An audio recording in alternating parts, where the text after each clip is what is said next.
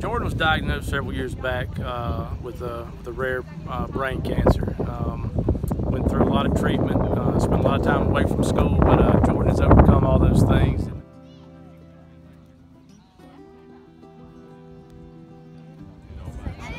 Thank you to my second family. I love them very dearly, even though we've been at points at each other's throats before.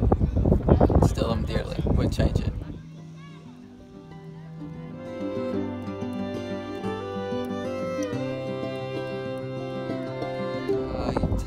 Take it one day at a time.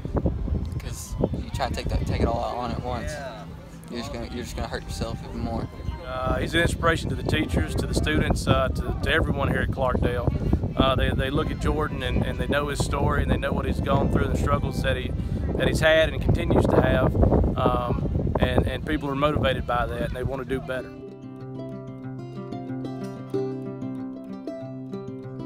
Before I was diagnosed, I wanted to become a U.S. Marine in the infantry, but now I'm looking at other options. Still trying to shoot for the Marine Corps, but understanding my disability and medical conditions, I'm also looking at other options. So possibly college and work.